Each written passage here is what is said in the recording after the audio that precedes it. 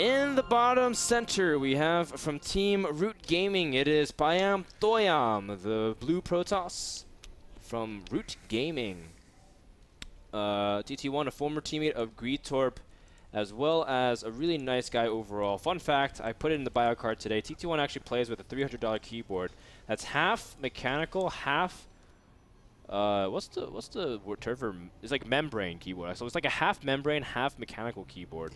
And it feels so weird, Andre. It feels like it's neither. You know, like those shampoos that are like supposed to be shampoo and conditioner. It's supposed to be 2 in 1, but it's really neither. Like, it actually destroys your hair. Yeah, it makes your hair worse. It dries out your hair. It makes it smell. It felt so weird because I was like, TT1's keyboard is neither mechanical or membrane. I'm like, what is it? And half the game I was playing on his keyboard while he was here. I was just wondering, what is this keyboard? I couldn't feel it, but it's very interesting. In the top center, a man who's recently had to switch keyboards to Steel Series. It is Stephano from Team Evil Genius's raid called Stephano. Everyone knows him, and whether you hate him or love him, Stephano is incredibly talented at this game. And I'm very proud to say I am 1-0 against him, historically. Me too. When did you beat Stephano? I beat him ZVT. Oh, that's right. That's right. Yeah. He played Terran, you played Zerg. You played each other's races. That's right. And that's how it's going to stay from now on. Never really played Stephano. 100% win rate against Stephano. So the only person left to beat Stephano is Kevin, right? Yeah. I'm sure Kev could beat Stephano's Terran. Void Rays, bro. Yeah. They're good. I think Kevin would love doing that. In fact, Dustin Browder said he's going to relook at the Void Ray. Or not necessarily him, but Blizzard's going to relook at the Void Ray very soon in Heart of the Swarm. Maybe tweak some of the way their mechanics work, maybe the damage mechanism. I always did think that the charge juggling was really cool, and that would be like the next level Void Ray play. Except then people started realizing Void Rays just were not good, other than maybe some special scenarios in PvZ. I think they should be turned into the shredders. So like they're like a unit that just sprays stuff and is used defensively. Yep. How, like a laser just does a cone damage and just hits everything charged. Exactly. That would be very boring unit to use, 100. I don't know. I think it'd be actually really strong against a lot of And they should be able to all-in. force field in the air. All right, Andrew. Now you're just being silly. No. TT1 under some slight pressure, but should be able to get away with this. It's Metropolis, a huge map. A map that people actually say that the game begins on 3 bases. Stephano just kind of circumventing the natural wall off and going about things normally. Because the map is so expansive and so big, players do like going for Phoenix play into a fast 3rd base. It's a quick Stargate after you expand, and from the expand, you basically take a 3rd base while pressuring the Overlords, denying vision, lifting off stuff in the middle of the map, and you should be able to generally defend against any kind of aggression. But I don't know. I haven't seen Metropolis in a while since GSL did take it off their map pool, and we haven't seen too much of it at MLG. People tend to go to other maps like Tal'Darim Malter. Yeah, that's one of the favorites. Yeah, it's a oh, wow. I think that's everybody's favorite, man. Yeah. Not that NASL. I used to love, when Tal'Darim Malter first came out, I thought it was the sickest map ever. Well, because, I mean, compared to the other maps we had, it was that, and, like, GSL was thinking about Ire Garden. And at the time, like, it was Tal'Darim Malter came around the same time as Jungle Basin and Shakura's Plateau and Typhon Peak. Like, what else maps were big to play macro on? There was no such thing. I have a very famous game against Maximus Black on Tal'Darim Malter. Yeah? He four-gated me. Did you lose? No. You won. Of course. Good. Of course. That's why it's famous. I told you he was going to forget. I know. You're like, this guy's really cheesy. I'm like, this guy's going to forget you, man. I was like, are you sure? This is what happens when you have Frodian coaching. He knows the build. Greedtorp will help you mechanically improve. Dude, he's going to forget you. I'm like, are you I got the build figured out. To be fair, sure? Maximus Black has been practicing a lot. He streams almost every day. Jeff is a great guy and very classy. He played Trimaster on the feature station MLG and took his defeat in Grays. Great guy. I love him to death. TT1's going to go for a 4-gate pressure build, at least the way he's gearing everything up. He does go for +1, and he's getting 3 more gates, although he doesn't have a pylon in the middle of the map. So I wonder where he's planning on this. Is he going to add more gateways and just continue to pressure? He may just go for an all-in on Stephano. Dan, did you know you can bet in the NASL chat? Excuse me, I still have hiccups for like 10 minutes. But did you know you can bet on the NASL chat? Yes. Well, in the betting right now. What are the best? Do you have the best statistics, Andre? 1,600 points are on the line. And guess who's the favorite? TT1. With 90.7% of the vote? 90.7. Stephano, man. Why'd you say? You said TT1. Stephano is the favorite. I'm pretty sure that's a mistake. No. Only one person. Only one person bet max on TT1. Lots of points are on the line, guys. For those of you who don't know, you may be watching NASL for the first time if you're coming off the MLG stream. If you're a subscriber, you have the option of chatting and betting on who you think will take it for points. You start off with 10 points, and from there you continue to get points back based off odds. For example, let's say Stephano is like a 3-to-1 favorite. If you bet 10 points on TT1, you get 30 back. Very simple, right? And Stephano, obviously, you would get less points for betting. You wouldn't get a full return. We compile a leaderboard. We have it on a website. People who are top in rankings are eligible for prizes depending on what we're giving out. We've given out hardest worn beta keys, and we're going to give out stuff in the future. One of the benefits of being a subscriber, other than being ridiculously good looking and more successful in life. Very successful in life. Those are all common correlations we have with subscribers. We're not saying it's causation, but no. I wouldn't be surprised if it was. Yeah, I wouldn't be surprised if it was. That's right. Gosh, I've had hiccups for this whole freaking cast. This is actually, well, this whole game. It's actually the most frustrating thing in the world. No worries, Andre. I got your back. Thanks, bro. Stephano is going to go for a 4th base. Seeing a 3rd base from Protoss means he can get a 4th base, meaning he can tech very nicely to whatever he wants. I mean, Stephano is just making pure Zerglings and going for +1/+1, just getting for whatever he wants. And TT1 really can't do anything about it, although he is playing more passive. And he is cornering out more Immortals. Now, TT1 is just starting to scout Zerg for the first time. And part of the reason why is because Stephano is very famous for Roaches.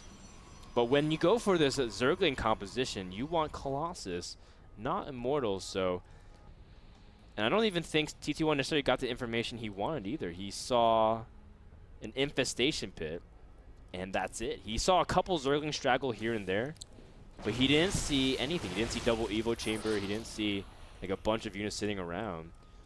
So TT1's going to start transitioning to Colossus, but I feel like Stephano has all the information he wants. There's a bunch of sentries hanging out in the middle of the map, Andre. Oh, he needs to force it at the bottom part. He's going to go ahead and do that, but taking massive damage.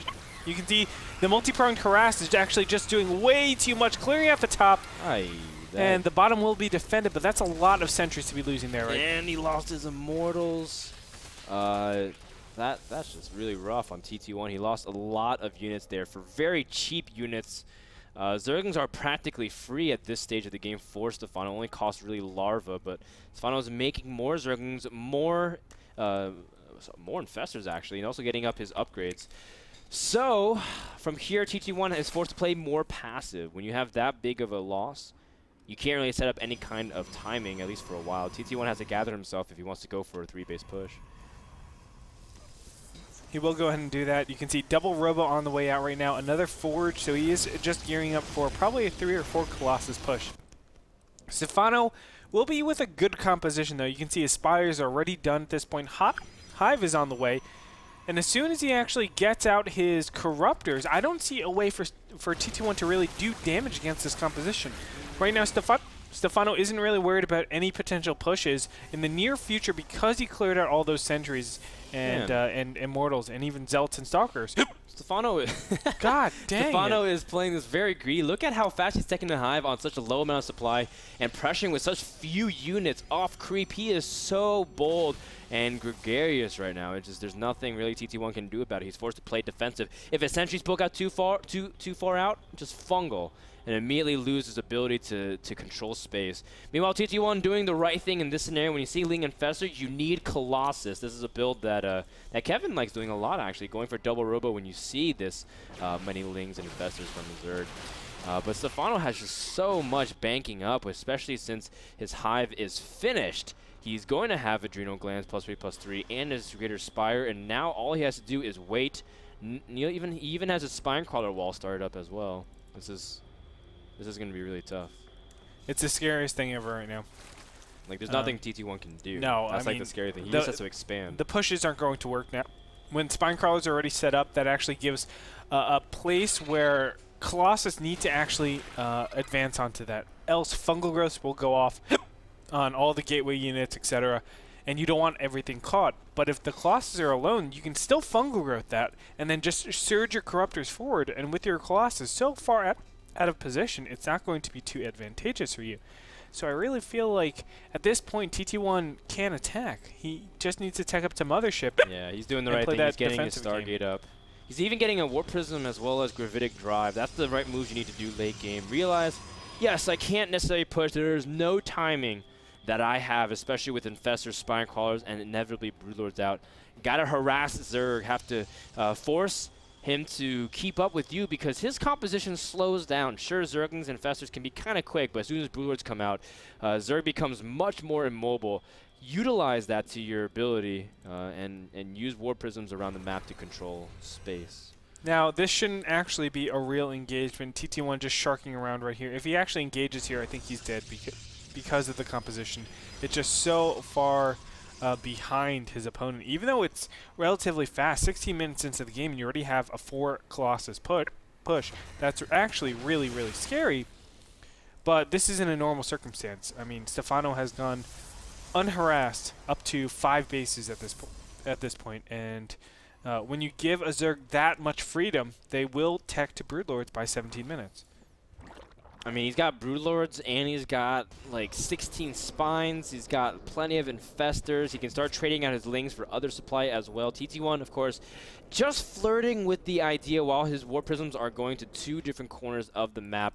Mass Zealot warping to the right side. How is he going to also do the left side as well? Stephano's expecting it.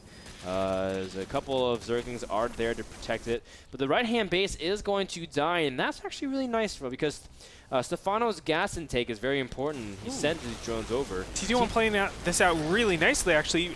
Starting to force you a little bit weird. He's trying to trap the Infestors. Does manage to catch a couple of them, but the Broodlords are now attacking from one of the safest spots on the map. And these units are locked down by Fungals. TT1 losing a lot of units. Although the rematch from Stephano is going to be a lot in Zerglings. Nice high ground Fungal as well. Colossus are getting chased, and a couple of them should be dropping. TT1 trying to establish his 5th base while still harassing as well. Economically, TT1 sitting in a very nice spot, almost on par with Stephano. Wow. I think TT1 actually pulled ahead in that. And now Warp Prism going to the 3rd base, really forcing him back. You know, it's so good to have that Broodlord Infestor composition, but a lot of Infestors just died there. And another thing that you need with Broodlords and Infestors is actually positioning. If you don't have the positioning, it's completely useless. And right now, when TT1 is so active on the map, he's basically saying, make your Broodlords on the opposite side of the map. That makes it so much less attractive for Stephano to walk across the map and then be prone to all of this Warp Prism harass. That's why TT1 is doing it perfectly, getting his own bases, matching his opponent. He's actually playing this out beautifully, and now that he has his Mothership coming out, I mean, yes, it is still pretty far behind, but the fact of the matter is it takes so much for Stephano to actually say, I need to push across the map, especially with so many Zerglings. Units tab is showing 76 Zerglings. Now, you don't want that many. You want probably 20. You still want them running across the map, you know, intercepting those drops. But at this point, when you have 76, that's like 25 supply that you'd rather have either Infestors or Broodlords. TT1 gonna go for some Archons as well to incorporate into his mix. Nice Warp Prism snipe from Stephano. Has Corruptors covering each base on the exterior side. TT1, see how much he can do with a Mothership that's now out onto the field. Although I'm looking for it, Andre. Oh, right here. It's in the middle of the map. He's using it offensively. Now, Metropolis is a huge map, and with huge map comes mobility, right? Like, if you're able to traverse the map, and that's why recall can be extremely powerful. We've seen people in the past attack one side and then recall to another and use Warp Prisms to pull Corruptors out of position and do all kinds of crazy things because you can't be on one side of the map and then the other as Zerg at this stage of the game. That's right. So what TT1 is trying to do at this point is is kind of force his opponent to be in an uncomfortable position just so that he can actually establish map control, trying to give his War Prisms a little bit more room to actually be flexible. But I love that you say that. You know, there's actually some tricks. Actually, my next trick tip, where you can actually place the mothership on the void. And once you place it on the void, the closest ground is actually going to be the place where all the units get recalled to. So you can place your mothership right here, and all the units will recall over into this 5th base. That's something definitely that TT1 can do. Like attack on this side and then recall. All of a sudden, you attack the 5th base, draw the mothership back, and then recall again to keep your units alive while killing maybe a 4th and 5th base. Well, TT1 for now just poking. He does have a War Prism on the left side, but a nice catch again by Stephano. Stephano being very diligent with that side of the map, making sure he doesn't get TT1 caught. is playing this so well, Frodan, and Mothership Vortex! Vortex! Beautifully done! But he does get the Neuro Parasite off, he being Stephano, and now he's going to pull it over to his side and then try to see if he can cloak his units instead, but the big blink from TT1, Stephano's in trouble. Oh my god, TT1 is destroying his opponent. You can see all those infestors should have been fungling, should have been throwing infested Terrans. They get cleaned up so very fast. TT1 now reinforcing with additional stalkers from below. Is it going to be enough though, Frodan? I don't know. It's so hard to tell, but there's not a lot of Broodlords left. The Corruptor's trying to work on the Mothership, and the Mothership does end up dropping. Interesting idea by Stephano. He just pulled the Mothership way up position, waiting for the Remax as well. The Zerglings are coming in. TT1 making Archons in the face of the Zerglings, trying to clump up all of them so the one Colossus can do it. Nice. Using the AI to confuse it and able to save a lot of his units. Well done by TT1. And Stephano was not able to crush the army. Very, very impressive play. Not only did he, you know, kind of trade out, which is historically bad for Protest just because of the larva mechanic, but he was able to deal with that reinforcement wave, which is all Zerglings. So now Stephano doesn't really have that huge wave of larva to really remax and then put pressure on his opponent. So really well done. You can see TT1 takes the advantage from there. He has so many Archons, so many Stalkers, which aren't necessarily good, but right now, you know, momentarily, while there are no infestors out on the map, they are empowered. They can take out those Broodlords pretty nicely. Whoa, a big blink forward from TT1, trying to directly engage it, but the Zerglings are doing a great job buffering. These Broodlords do have +2 armor and +3 attack. Those are very heavy-hitting Broodlords, but the blink again from TT1. Oh my trying to take out god. the Broodlords. Can TT1 make magic happen? 90% of you thought that Stephano would win, but TT1 looks like he's going to be able to get into the production line of Zerg and work on some of these bases, which are invaluable to Stephano. Yeah, that's right, Frodan. And there's no infestors behind here to really reinforce these Broodlords. So the Broodlords are just going to be picked off so easily by just a small group of Stalkers. The Archons are enough AoE to actually deal with all the Broodlings and the Zerglings. As you can see, TT1 is clearing everything up. Only a 5th mining base for Stephano. He's on 1 mining base. That's it. Whereas TT1 is on 2.5 mining bases. This is beautiful. Now going into the other Spinecrawler wall, but it's not going to be enough for Stephano. My goodness, TT1 is just surging ahead in this game. And TT1 even has another Mothership out into the field. Everything is good. If he ends up losing this army, which he really shouldn't, he can just kind of fall back and use the Mothership defensively. Stephano's not trying to pump out roaches, but he really has nothing to be able to face off against his army. Really trying to salvage things together. I mean, any kind of lesser Zerg would die by now, but Stephano says bravo and leaves the game. Wow. Good game. Well played by TT1. Awesome job as he takes game number 1. Ooh. Stephano was outplayed there, man. Yeah. Stephano had probably the best start possible. A lot of times Protoss didn't lose drones, really. Yeah, he didn't lose drones in the beginning, didn't get pressured in the beginning, went straight up to Zergling Infestor. That means your hive tech is going to be so nice not having to go roaches, roach upgrades. That actually affects you quite substantially. So he gets straight up into Infestors, kills a lot of units in the beginning phase, and then loses the game. He's on 5 bases, but he still is not able to really materialize that advantage. One thing, if he actually remaxed on roaches with upgrades, he would have been so far ahead going up against a Stalker Archon army. You just cannot go Stalker Archon against roaches, but he went Zerglings. He didn't really have that great upgrades, though. He had only +1 on the roaches, yeah, so it would have made a pretty big difference. Overall, though, well played by TT1. Not going to take that away from him as he's up 1-0 currently over his opponent. That game was brought to you by Squarespace. Go to nasl.tv/p/Squarespace for a limited time special offer on everything you need to create a website. Check it out while we take a break and get ready for game number 2 between Stephano and TT1. Will the upset happen? We'll find out right after this.